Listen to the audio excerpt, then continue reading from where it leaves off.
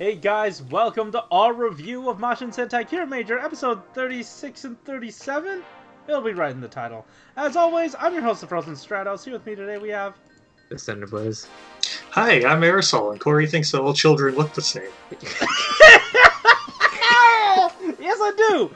But that's not what we're talking about on this episode. On this episode, we're going to be talking about, both of the episodes. We're going to talk about your thoughts, and then we're going to get into... No, we're going to get into our thoughts first. It's fine. I'm having a time. Guys, I thought... Rap episode? Oh... And then the splitting Senna up into 5 people episode. Oh, good. Oh, very good. Let's talk about the rap battle first, because Alex, I know we have very opposing thoughts on that episode. On the rap one? No, the rap one was... It felt like a little bit of like a letdown, honestly, because I thought it would be a lot more fun, but Drew was kind of like stuck at just like complimenting people during the rap battle, and I think like... Well, I don't even want to say complimenting people. It was just sort of like stating facts and things he knows. Yeah, like the villains completely crapped on him like during the rap battle, which was hilarious. Yeah. I thought that like... Crunchula actually being able to like basically take out all of the Kiramagers with just like one rap battle, that was pretty on brand, and I don't know why he didn't just take care of Red right there and then, but oh well, we did need to have a second half of the episode. And I think the only thing that kind of like redeemed it was just like that heart to heart that Red and Fire had, and then like everyone just kind of like dissing on Crunchel and the rest of the Jotunheim guys. And thinking back to it, like it was, Red did not do great at all on his own. It was horrible to listen to, especially like the sort of cadence he was bringing to the table. It was just speaking, and then when you bring in his friend to bounce off of, sure, still didn't sound good, but at least what he was saying meant something, and I feel like that really resonated with the idea that like he works better with the team, he works better, with those he cares about, because it was through the bonds that he formed that he was able to shine, as well as he has been recently. And that sort of highlighted it. Whether the show was saying that intentionally or not. And I think, on some level it was intentional. Yeah. I think, like, another kind of, like, gripe I had with this episode was just, like, the plot was so forced. I thought, like, that whole thing with Fire and the rest of the machines just kind of arguing with Drew and the rest of the team when they were obviously mind-controlled was, like, a bit much of a stretch. It's like, yeah, you guys were mind controlled, but like you probably were, saying some truth in it anyways. And it's like, do you realize that the Jotunheim Empire is trying to attack Earth, right? Like, it ain't just about like them dealing with another planet's issues. It's their issue too, and they're working together. And I don't think like there's really been this sort of animosity between the two of them, or like the Rangers feeling, tired of the machines all too much. Like, where did all this stuff come from? Like, geez. I don't know that it's necessarily from the perspective you think it's coming from, because like when we actually got to sit down and talk to Fire, he was like, yeah, he understood that what they were saying was probably amplified. They probably didn't mean it, but it doesn't make it any less true, and maybe they felt guilt for bringing that problem to them. And maybe, hey, potentially it would be better if we weren't in the picture. Like to involve ourselves and our problems with you guys. Yeah. Well, that was also partially stemming from his own worries that they're going to have to eventually separate. Right. Which I like the Sentai approaching that idea of like, hey, eventually this is going to be over and we're gonna have to go our separate ways. Mm-hmm. This was a weird episode to do that in. Yeah. Like, they didn't have, like, the full team to kind of, like, fully go through that process. I know, like, Fire is probably the most, you know, most vocal about something like that. I think the other machines were kind of, like, roped into, like, their quirky personalities and stuff, you know. Like, I don't expect Green to really go into anything this deep. Maybe, like, at the very end when he's, like, separating from Senna, he would probably go into it a little bit, but it was a little bit weird. But, I don't know, like, the Crystalia and Earth are already kind of like, they've been intertwined for a while, like ever since Odin came to Earth, you know, how many years ago.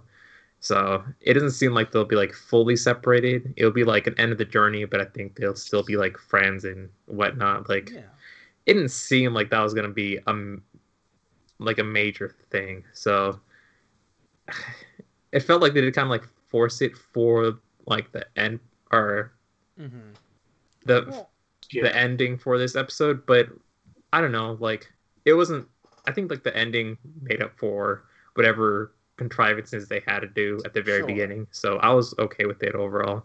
I think, you know, as we, you know, the audience are moving into the end of Kiramager, we're gonna have to come to terms with the end of the show, and I feel like maybe on some level it's priming the kids to be like, hey, you know, this is going to be over eventually.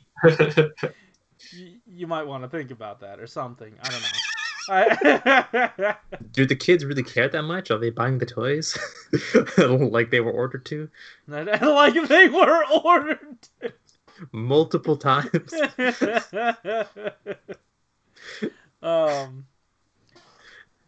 Yeah, I don't know. I'd say it was it really did not shine as much, considering, in my opinion, we had such a good episode, like, right after. So, like, I wasn't done processing the stuff from the rap battle, and then, oh, shoot, this episode, really good. Shall we move on? Sure. Sure. Oh, actually, okay. I don't have something to say, because, like... No, I was just gonna say we still got some like funny moments here and there. Like, it wasn't a total flop of an episode. Yeah, I do think like as far as like a fine episode goes, it's maybe on the lower end of the scale. Sure. I do also want to mention that, like, hey, any subgroup that had to subtitle some rap lyrics and or interpret them, good job. I'm sure it was a lot of hard work. Thank you for subbing it. Yeah, I kind of wish they went like full stupid with this episode instead of just like wrapping in all that emotional stuff at the end. Like, geez, I think that's where like this episode kind of became meh for me, because they weren't like committing to either route. Because like them having a rap battle would have been hilarious. Like Yodona's like get up was just like. If they don't sell a figure for that, then they're missing out. Well, they are. Are you serious? They are missing out. They are not selling the figure. I was just like, you make that limited edition, $100 a pop. Oh my god. All right. Let's move on into this next episode that I deeply enjoyed. Deeply. Well, it was good. It was an interesting look at a character that, you know, we don't typically get to see in the forefront often. Like, you know, it's been team episodes recently, so she hasn't really had a chance to shine, and her actress was doing really well this episode and pulling a lot of the weight. Senna's actress. Yeah. Yeah.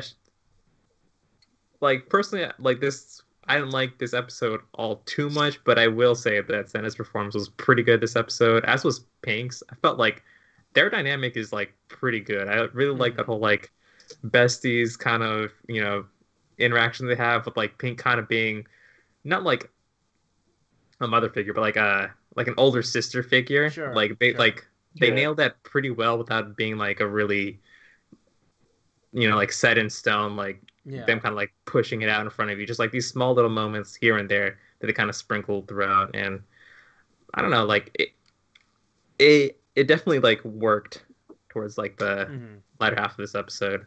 And whether it is to the detriment of the show or not, like she was the one to recognize that all parts of Senna are valid and necessary. Yeah. And I liked the notion that you have to, or it's good to accept all parts of yourself, rather than trying to hide away or get rid of parts of yourself that you don't like, because it's every single part of you that makes you who you are. And I thought that was a very nice message. Yeah, I guess. I mean, I will say that I do agree in that sense. I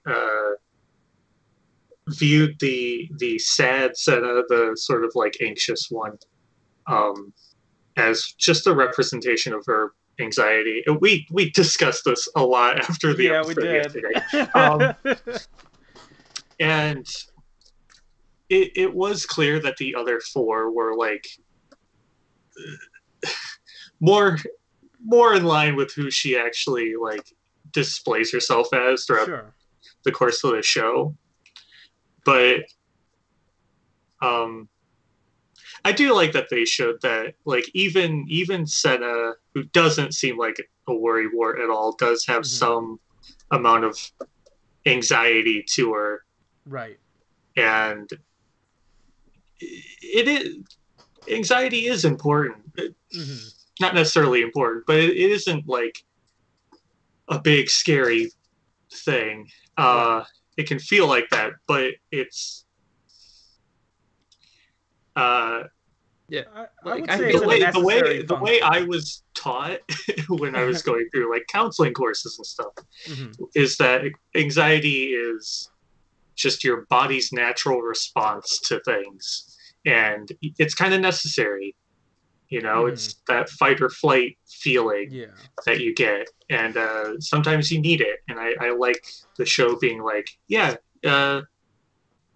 it may seem like you're better off without it, but you're just kind of leaving yourself open to mistakes and being reckless and not thinking ahead. Yeah, and like I did appreciate the fact that even though her more analytical side was reabsorbed in, that crucial moment where it was necessary to think, that didn't kick in because she did not give herself, like, the more dominant parts of her personality were not giving the rest of the body or the rest of her mind a chance to think. And I feel like it's the anxiousness, it's the hesitancy that leads to reflection and being able to process the information. So whether or not you do have your analytical side, it doesn't matter if you don't have, like, if you don't give yourself time to process it. Yeah, because she didn't consider that the car was even an issue. Yeah. No, nobody does. That's bullshit. There it is. All right, let's unleash the ox. I let you talk your bullshit for the longest time. Oh, come on. Like, I felt like this would have worked with like any other like Ranger like a little bit better, because like that whole cautious side of Senna is something that we don't ever see like ever being a thing. So when it was like actually like shown as like being part of her, it didn't like make much sense for me. But like your guys' explanation kind of like made me like a bit more like accepting of it. It's like definitely someone that gets bullied in personality, someone that they never really let any like spotlight to. I do think that like the anxiety part of her is something that I would be like more willing to accept, because she is like an athlete and you do kind of like feel like a lot of stress in like that regard. So kind of like that, anxious feeling like, oh, will I be able to like make my times and stuff like that? We'll be able to like perform in this like tournament. Like those types of doubts, I see being a bit more like realistic for a character. But I've seen like this character just kind of like run in danger so many times that I'm just like, is there really a cautious side to her? Like, I just like, whatever. But the real thing that kind of like killed it for me this episode was the reason that cautious side was like needed was for something so dumb, like a car in the middle of a Megazord fight. Yo, that city should have been evacuated the entire way. Like, there's no way that like those machines just like even like moving around wouldn't kill her or kill that family. It's just Like, it's something that like nobody would even think of. You think like the Rangers are like actually looking at those little like ants beneath them to make sure that they don't step on them. Like obviously they don't. They've like shot like fucking giant ass lasers that have, blown up portions of the city. Like they don't care. They don't like who went over to the buildings to check if people were inside before they crashed into them. Like nobody does. But like, at least it wouldn't be their fault, like, if they crashed right into it. If it was like a trap that the monster itself was laying and not just something, trivial like a car like in the middle of the city, I think it would have made a lot more sense and maybe not so picky on that one aspect of this episode.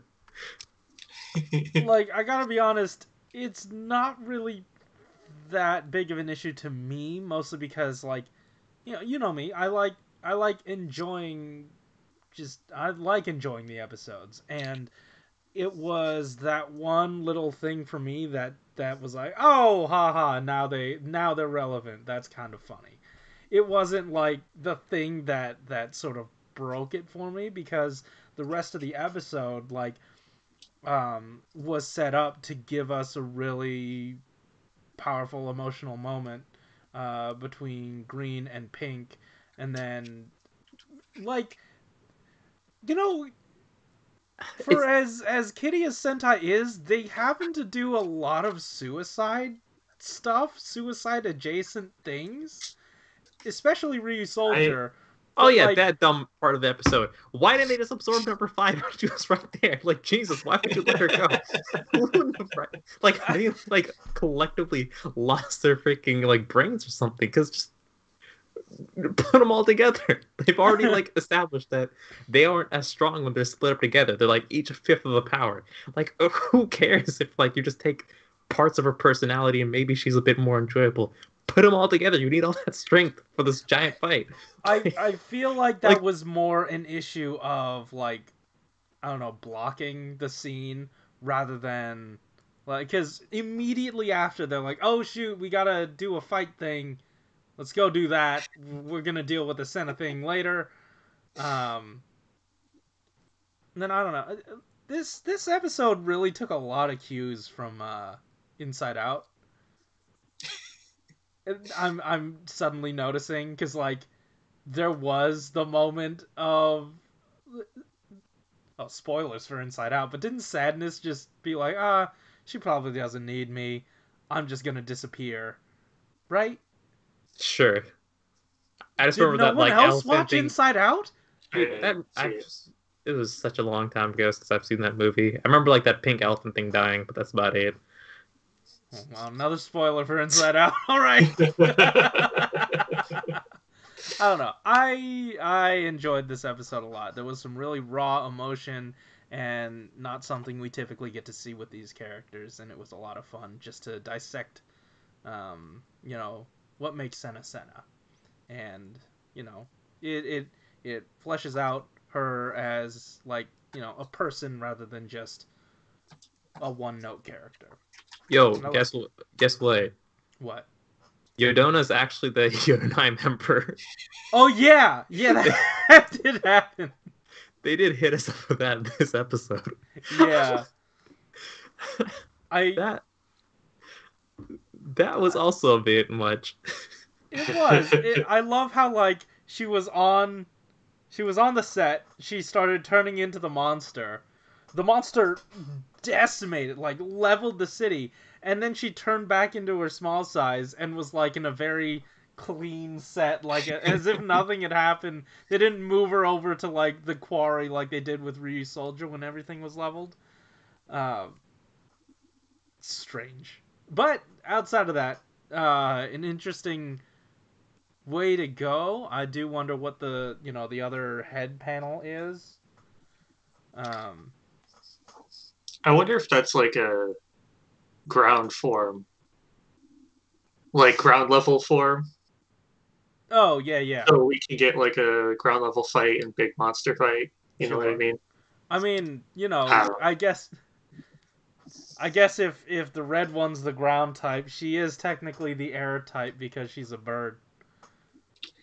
Wasn't thinking elements, but sure. Fucking air type. Oh, flying type. Excuse me. They're birds too. Air type. Does she look like a gas? Alright, we're out of here. All right, no, we're not. No, we're not. We have comments, you asshole. He's so ready to be done. Yeah, I know, yeah. Alright, our first comment comes from K. John, who says, "Wow, what a nice surprise that you guys are reacting to 2 episodes back to back. We almost didn't. We almost had 2 separate episodes, but, this makes more sense. Here's some quick thoughts from me. The rap episode was fun. It was not the best, but still fun to watch. The rap battle and the full team roll call scene is absolutely fantastic. Love it. The conversation between Judah and Fire at the end makes me feel like there will be a tragedy coming soon. Maybe all the Martians will be destroyed by Yoron Emperor or something like that." I mean, that would be dark. Yeah, they're like destroying the machines. Making them all cracked up and stuff. Yeah, sometimes. I mean, they've only done it like a handful of times, I'd say. Yeah, that's a lot. They do it twice. That's a lot. Out of 45-ish episodes, 2 is a lot. Yeah. Because if they do it like 3 or 4 times, then that's a bit excessive. Like you can't just be destroying all your swords every other episode. Like, why would kids buy them if they break so easily? I do not know what metric you're going off of, but okay. Hey, Future Corey here. So YouTube screwed up and just didn't show me the rest of that comment. But I do have it right here. We also had a bunch of late comments and 10 p.m. Pacific Standard Time, guys, but this is a special occasion. It's the end of the new year. I just wanted to make sure everyone got their stuff in, just so everyone was able to chime in. Anyway, K. John goes on to say about this week's episode. Oh, maybe I should show you the comment. About this week's episode. Senna's acting was incredible. You can really feel depression from her eyes' expressions. So, the Emperor's here. I'm still confused whether he's been living inside Yodana's body, or is she just an alternative form of him, but has no memories for some reason. I really hope the Emperor is just living inside Yodana, so that she can be her own character and break free from the Emperor later. Kiramager ends 2020 on a very high note, and I can't wait for the final arc in 2021. I'm gonna miss this show a lot when it's over. Anyway, happy holidays to you guys. Hope you have a meaningful New Year break, and see you again in 2021. Thank you so much, K. John, for that. And yeah, I don't know that actress would, they would leave that actress on the table, like not do anything with her, outside of this. It'd be interesting to see her break away from that, because, she is like a separate personality situation. So yeah, thank you so much. And like I said, we have some late comments. Once again, we don't typically do these pickup shots, but these seemed important enough, and they come from Dustin Smith, who says, "Okay, before I talk about these 2 episodes, I have some important news to drop. My laptop's dying on me. And it, anything he does doesn't seem to work, so this may be one of his final comments for the Sentai watch-alongs, until they can get it fixed. So, I just wanted to make sure to get their final comments in, because, your input matters. Let's see. First, with episode 36, Hot Diggity Dog. This was an amusing episode. First of all, I like being able to see more of Crystalia's culture and seeing what their vision of Christmas, Crystalimus, the season of gratitude. If there was one little nitpick I have with this episode, I believe doing a oh no, are the Mashins and Kiramager gonna split up type of episode while we are so close to the end arc. Kiramager arc seems too little too late in my opinion, but I'd say they handled it okay enough. I did like the rap battle with Judah and Fire, that was funny. Speaking of rap, who knew Crunchyroll could lay down the rap chops? Rap chops, is that what people say? I don't know that that's what people say. His plan was alright. It did tie the Crystalmus theme nicely, and the rap battle with Crunchula and Juru was a fun time. Although I don't know where they got Japanese Eminem guy from. Maybe he was a rapper that was hit with Crunchula's disc spell.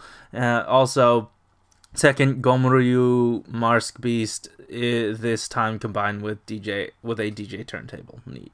So yeah, speaking to that, I said it in the episode, but I still really like, that sort of hesitancy and having that guilt sort of set in, especially since they've been working at it for so long. You only get, the feeling of, oh no, like the crystals being like, oh no, we've taken a lot from them, and they sacrifice a lot, specifically with, their jobs and or their hobbies, in order to make the Kiramagers work. And you only get that if they've been with them for so long. Like, you see them grappling with the time they've had to spend with them, even if, it soured this episode, or their relationships had soured that episode specifically because of that spell, but it didn't make the guilt any less real to them. So I think now was a good enough time for that, and like I said, it's priming the kids to maybe lose Kiramager soon. Anyway, Dustin Smith goes on to say, now for episode 37, not as funny as the last episode for me, but ultimately it was a decent start to the nearing finale arc. First of all, Crunchyroll is not dead, which first of all, I should have saw that one coming, because there's still at least 3 Marsks confirmed for the final set of episodes, and seems quite clear at this point, and he's the only one that can make them. So when he does actually die, no more Marskmen or Marsk Beasts. And it defiantly seems like his ending arc is coming, because with Yodana using her whip on him, and we are very much aware of the established side effect of her with her whip. It's interesting because, like, I thought, going into the episode, Senna might have she got whipped and could have died, like could have exploded because of that, since they're overloaded. But Yodana had set the dial to splitting them, and I don't think splitting them overcharges them. It just sort of splits their essence, and maybe like, each of them are 1/5 of a whole, so they are lesser instead of, being super juiced up and stuff. Anyway, and knowing that, I can't help but be a bit scared for Senna's future, since she got hit with a whip, or maybe the side effect doesn't affect Earthlings like it does Jotunheim members, I don't know. The different Sennas was quite interesting, especially with all her personalities aren't in her, there's numbers on top of her helmet to indicate she's not whole yet.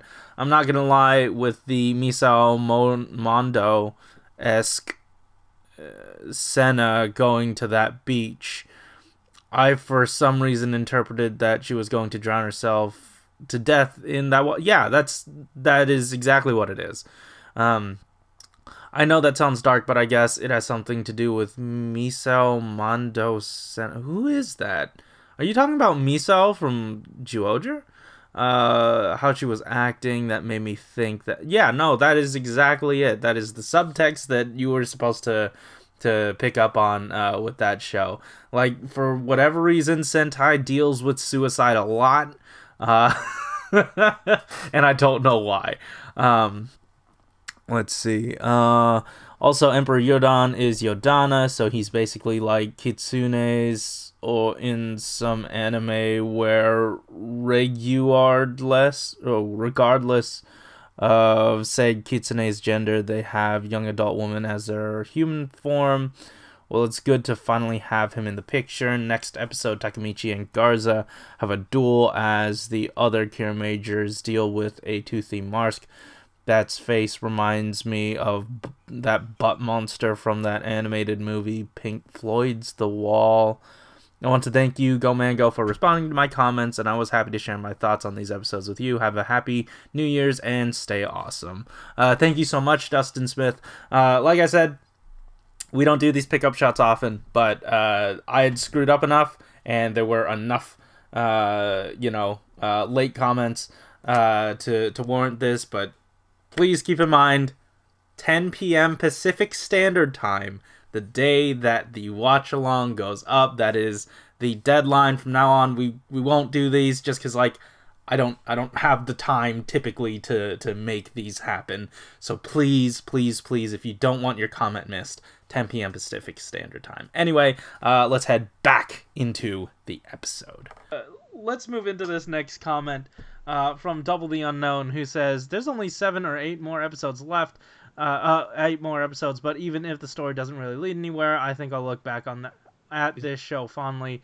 It has been fun, and the characters are all pretty memorable. I just hope the story has that Shinkenger level plot twist left in it to push the show into the category of one of Sentai's best works.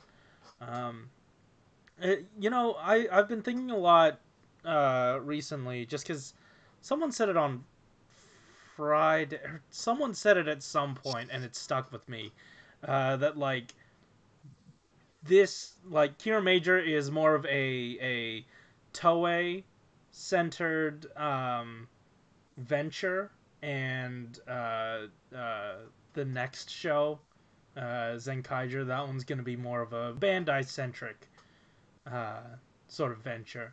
And it really shows that, we are putting character work first, we are putting story first, outside of toy sales and whatnot. And I do appreciate that, and it's really showing. It'd be nice, though. Both of them working on the same damn show. It would be nice to have a balance. I would love it if Kiramager had good toys.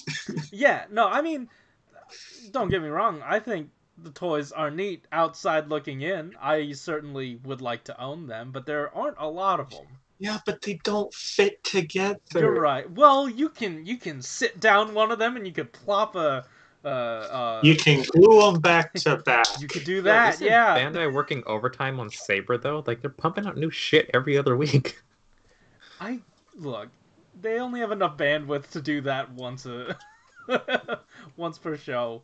If they're working on one, they probably can't do the other. I don't know. Either way, yeah, good episode. Thank you, guys, so much for the comments. And thank you so much for watching. If you like this episode, hit the like button and subscribe if you want to hear more from us each week, like a lot of you already have, because we are 2 subscribers away from 900. We don't quite know what we're going to be doing to celebrate the 900 yet, but Alex and I are working on or thinking of some things to do for 900 and/or for the rest of this channel. Yeah, the first step is getting rid of Aresol. Oh man, he found out. But yeah, we're gonna be doing a channel update very soon, so make sure to keep your eyes peeled for that. Outside of that, there are still links in the description down below to how you can help support the Black Lives Matter movement by donating money, signing petitions, and watching videos. Thank you so much for watching. Keep it. Yeah, see ya. Bye. Alright, you're fired. Cool. So I'm gonna talk about Zed then? Actually, oh wait, yeah, you're still under contract for Zed. Yeah. Yeah. You can only avoid that one for so long. I know. Yeah.